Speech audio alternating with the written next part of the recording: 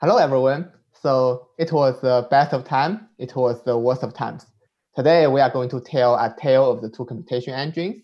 I'm Wenlei, a research scientist working in data platforms in Facebook. And today, I will present about Presto Spark. And Andre is also working in Facebook data platform as a software engineer. I will talk about the introduction and what motivates us to do this Presto Spark, and Andre will follow up with the design and implementation and our current status. Okay, let's start with the introduction part. So let's start with the CQ use case at Facebook. Roughly speaking, there are three CQ use cases. The first is the so-called reporting and dashboarding. This includes, serving custom reporting for both internal and external developers for business insights. And also in Facebook, a lot of those A/B test infrastructure is also built on Presto. The characteristics of this use case is low latency.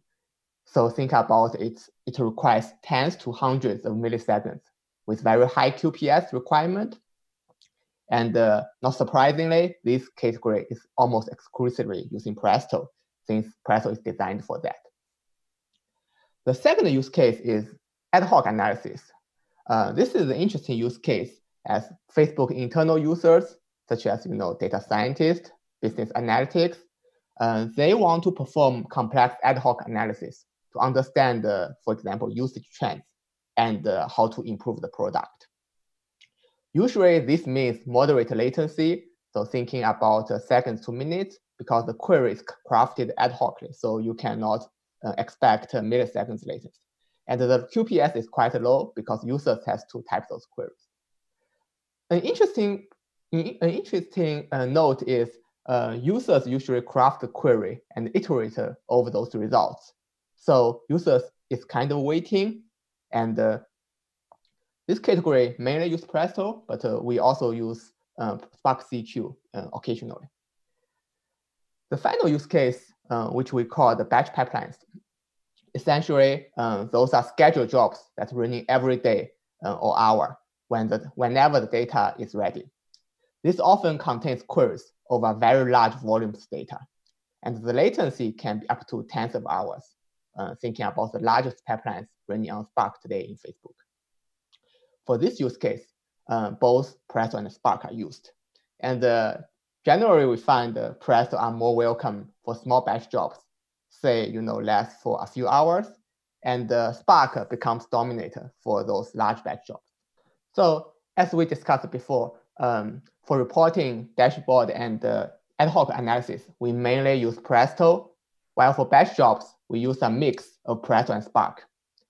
And this is mainly due to Presto doesn't scale for large batch pipelines at Facebook.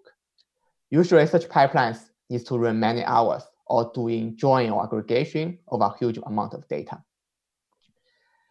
This is definitely not ideal because it causes inconsistent CQ experience. First of all, we all know the two CQ engines have slightly different CQ dialects. Another thing we find is about the subtle semantic difference. For example, although both Presto CQ and the Spark CQ follows ANSI CQ, ANSI CQ spec just say, in some case, ANSI CQ spec says, it's up to the vendor engine to decide whether to return null or throw an exception. Other cases including, structural data behavior such as array. You probably, for companies running multiple CQ engines, probably the user-defined function difference is also a well-known problem. Finally, we have also seen users develop different best practice when writing CQs on different engines, such as query hint or join ordering. So this really poses a pain point for users. So for example, user might want to test their query in ad hoc mode, use Presto, and then later they have to convert it to use Spark when they really run a batch pipeline in production. And also someday user might want to say, hey, this dashboard query is running very well for many months, but we want to run it in batch as well over a larger volume. And in such case, users often have to translate their query between the two CQ engines, which is a huge pain point. So now we want to dig a little bit into the Presto scalability issues. So let's do a first quick review of Presto and Spark architecture. So as you can see, Presto is designed for low latency and follows this classic MPP architecture. It uses this in-memory streaming shuffle to achieve low latency.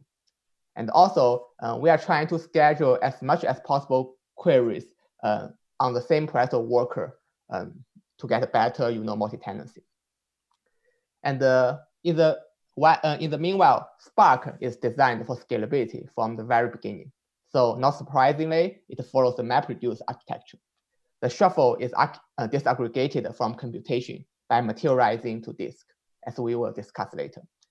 Also, Spark maintains isolated executor for each query, which we have seen for batch jobs. It reduces the operation overhead. So, okay, let's go to this question about why Presto or other MPP database doesn't scale. This has been an open discussion for decades and still get asked in a recent paper in VLDB 2009, which compares the MapReduce style data processing systems and the traditional parallel database. So to this end, let's examine a very simple aggregation queries. So essentially, this query goes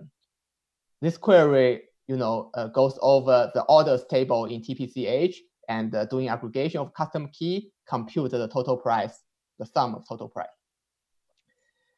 And as we said, Presto leverages this in-memory shuffle. And so to execute it, Presto will do a shuffle on the custom key after reading the data and doing the aggregation for the same key on each worker. So doing in-memory shuffle means senders will write to the in-memory output buffer and wait for the data being fetched by receiver. As a result, we have to execute all the tasks before and after the exchange at the same time. So thinking about in the MapReduce world, all the mappers and the reducers has to be run concurrently. This makes memory shuffle an all or nothing execution model. So for example, this causes inflexible scheduling, and for torrents becomes more difficult because everything is running concurrently. And also in the aggregation phase, it might exceed the memory limit because everything has to be held in the main memory. So this motivates the Presto Unlimited work. The high-level idea here is to bring this MapReduce style disaggregated shuffle to an MPP runtime. And we did this by adding a materialization step right after the shuffle. So as you can see, this intermediate shuffle data is now returned to disk. And in Presto, this is modeled as a temporary partition in the table. This indeed brings more flexible execution after shuffle. So thinking it as in the reducer phase, we can now have better scalability because we can do partition level retry. We can schedule only a few reducers at the same time to reduce peak memory limitation, peak memory consumption. So what's the key here? The shuffle is now disaggregated from computation on the reducer side. Unfortunately, not on the mapper side. So we improve the scalability, but the mapper still doesn't scale well. So finally, that's why Presto on Spark comes. Essentially, we try to execute Presto evaluation library on Spark runtime, as Andrew will talk about the details in the rest part. So with Spark being used as a runtime, now we can do a fully disaggregated shuffle on custom key for both mapper and the reducer side. And this means all mappers and the reducers can be independently scheduled and can be independently retriable. We also bring in other good things from Spark, including speculative execution and better resource management.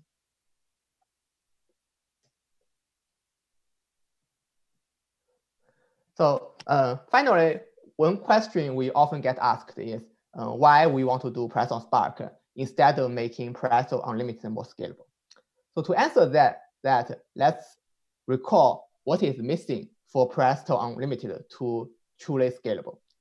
So first, we need a fully disaggregated shuffle.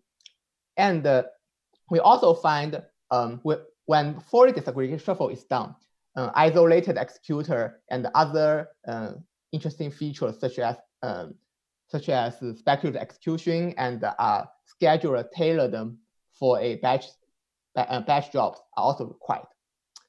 So note that those actually lays down a foundation for general purpose parallel data processing systems, such as Spark or TACE. Such data processing system has its own usage and well-defined program abstractions. So instead of embedding such a mini Spark runtime inside Presto, we believe we should really leverage existing well-developed system to scale large batch jobs. For example, Spark, which is the most successful parallel data processing system in the big data ecosystem. We also believe such collaboration between the Presto and Spark would help in general, the whole big data community to better understanding the abstraction between CQ engines and the general data parallel systems, as well as involve and refine the execution primitives. So with this, I will now hand over to Andre to talk about the actual design and implementation. In the second part of this presentation, I would like to discuss some key design principles and also dive into more details around implementation of Presto on Spark. The key design principle in Presto on Spark is that Presto code is run as a library in Spark environment. So the classic Presto cluster is not actually needed to run queries with Presto on Spark. From the Spark point of view, Presto on Spark is just a custom batch application. Presto query is passed as a parameter to that application. And another key design detail is that Presto on Spark is implemented with RDDs, and it doesn't use data frame API. And all the operation done by Presto code is completely opaque to the Spark engine. So Presto on Spark doesn't use the distributed file system client provided by Spark. It doesn't use any file format decoder and coders. All of that is provided by this Presto library. So on the right side, there is an example of Spark submit command that is used to run Presto on Spark. So it basically takes the artifacts, it takes package, it takes configuration, and a query as a parameter. So no conventional Presto cluster is involved. We start, the execution is started by running the Presto code on Spark driver to pre-process the Presto query. So first, we run Presto parser and optimizer to generate logical plan. As you can see, for this simple join query, we have a pretty simple logical plan. That's basically a scan of two tables, applying filter, and joining them together. And then based on the logical plan, we run Presto distributed planner to generate distributed plan.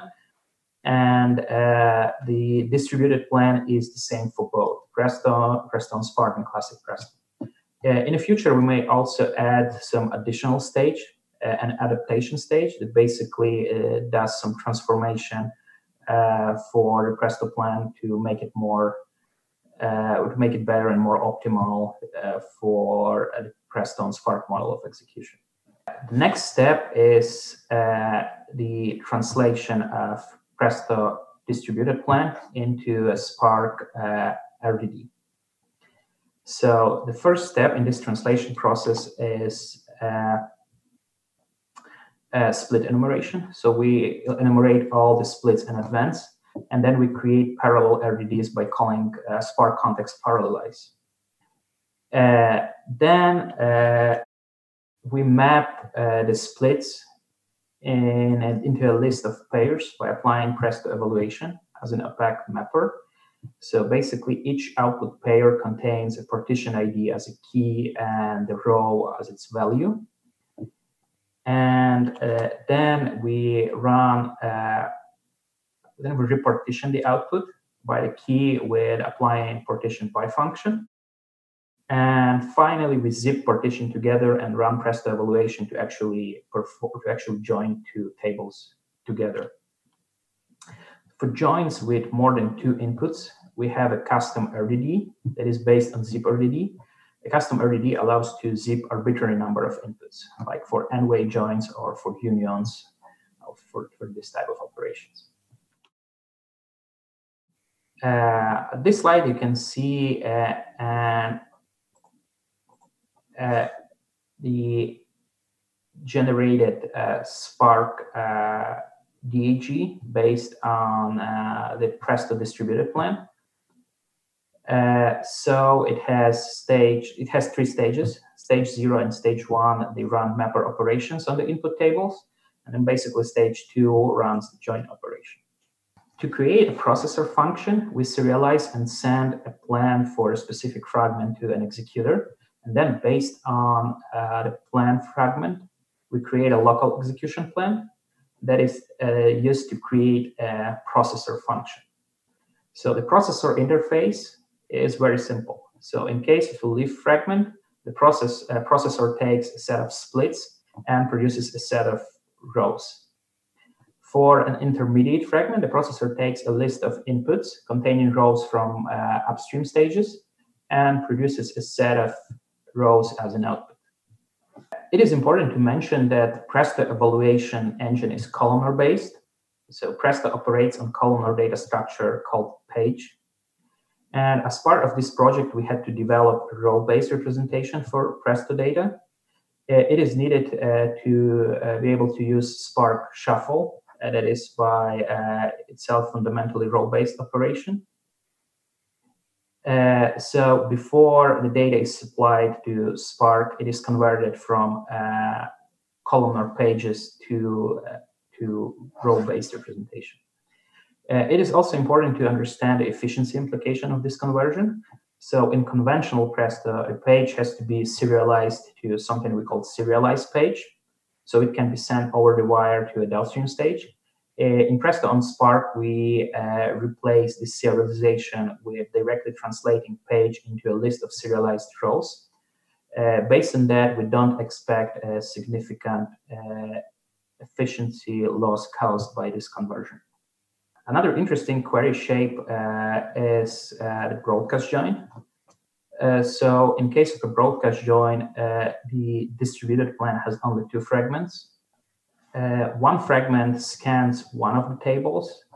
The other one scans the other table and joins it with the first table without performing any shuffle operations. So the first table has to be broadcasted to every node that reads the second table. So how do we translate it to RDD?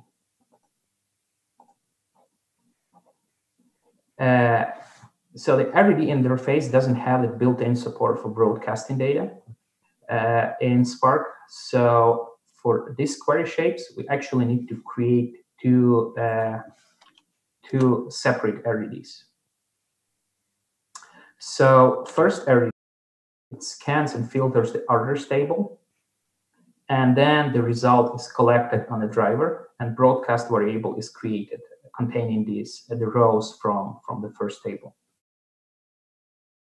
Then the broadcast variable containing the result of the first RDD is injected into the fragment that scans line item. So as you can see, there are like 2 separate jobs that are linked with a broadcast variable. At this slide, we can see how does the first and the second job look like. So basically, these 2 jobs are just a simple map operations, and the connection between them is basically a broadcast variable that is actually not visible on this page.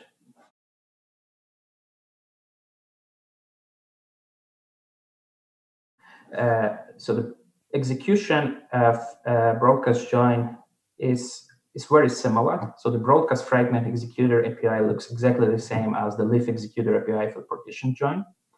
However, the join fragment executor now accepts a broadcast variable containing the data for the first table. So a couple of words about Spark execution model versus Presto Spark execution model.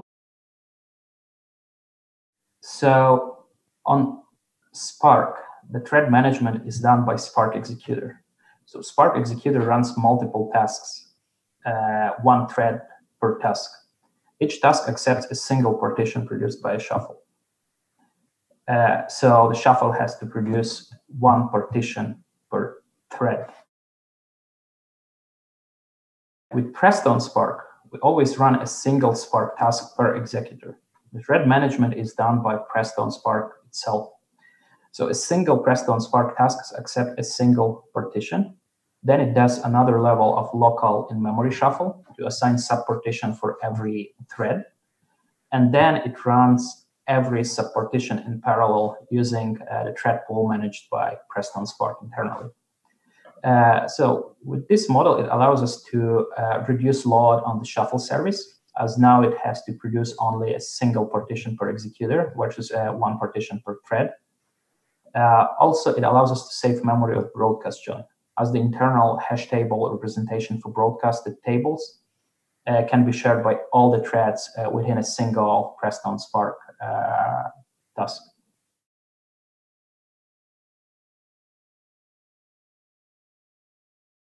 Another interesting problem that we encountered is dependency management. When we first tried to run Presto Spark, we saw a lot of incompatible dependency clashes. Basically, at some point, we realized that reshading our dependencies doesn't really scale, and it is not sustainable long-term. The dependencies tend to change from one version to another, and it's very difficult to keep track of these changes to support forward and backward compatibilities between different versions of Presto Spark and Spark. So instead of trying to relocate classes within dependencies, we decided to simply run Presto code in the isolated class loader. So Presto Spark, with Presto Spark, we actually create two artifacts. One artifact is the launcher, and the other artifact is the Presto Spark package. So we start Presto Spark with the launcher, and then we pass the package as a parameter to the launcher. Then launcher knows how to extract this package and how to bootstrap a Presto class loader and all the Presto services based on this package. So the Presto itself also uses class loaders to run plugins. So plugins are also supplied in the Presto Spark package along with the main code, with the main Presto code. Ideally, the Spark engine should provide this class loader isolation by default internally, running all user code in a separate class loader. So this isolation might be generally useful for custom Spark application, and maybe at some point we would even want to contribute this class loader isolation to the open source Spark. A couple of words about current status of the project. So the project is still under very active development on GitHub. Most of the query shapes are supported. We are still working on supporting some flavors of Union. And we're also going to invest some time in making this feature being publicly available. We're going to work on documenting it so everybody knows how to run it. We also conducted some initial scalability tests. So we were managed to scale Presto on Spark to be run on 10,000 mappers and 10,000 reducers. So it is almost 10x the size of our existing Presto clusters. We also were able to run queries that would otherwise require more than 50 terabytes distributed memory when run in classic Presto. And we've seen, because we can run the query with much higher parallelism, we've seen a very nice wall time reduction for large batch queries. So the query that takes more than 6 hours in Presto will manage to run in under 2 hours with Presto and Spark. That's going to be it from us. Thank you for joining our presentation. And now we're going to have some time for Q&A.